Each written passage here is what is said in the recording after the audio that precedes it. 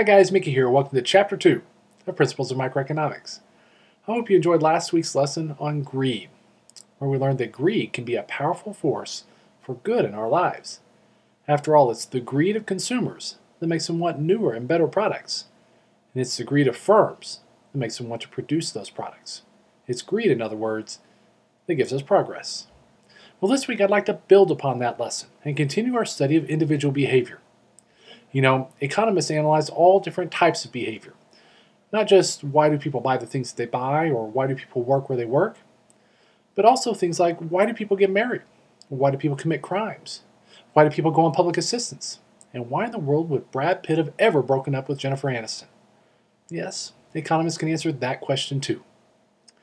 This week we're going to continue our study of individual behavior by developing a framework that helps us to analyze all of those types of questions, to help us to understand all different types of human behavior. And it's a framework that I developed. It's called utility tables.